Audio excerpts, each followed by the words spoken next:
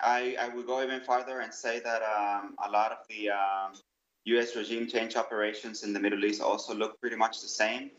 The format is very much the same. They take real social issues, whether they have created them or it's been a combination of real issues that the United States has exacerbated.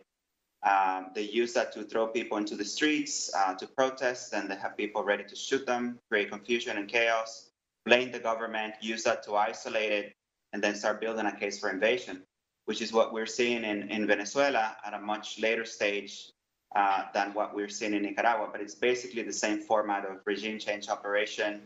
And it's not looking good for Venezuela right now. The war drums are beating on Venezuela, and we just won't have it. We know what happened in the Middle East when the United States wanted to go there for their oil and geopolitical strategic power, and it's destroyed. Every time the United States gets involved somewhere, the country's destroyed, and we don't want to see the same thing in Venezuela. We certainly don't want to see the same thing happen in Latin America.